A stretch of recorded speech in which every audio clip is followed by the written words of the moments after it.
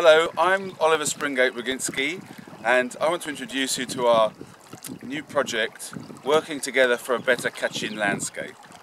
We're standing at the confluence of the Ayeyarwady River in northern Kachin. Just a few hundred yards downstream of here, there's a site where Chinese power industry have been planning to build a dam for the last few years, with no consultation with local people.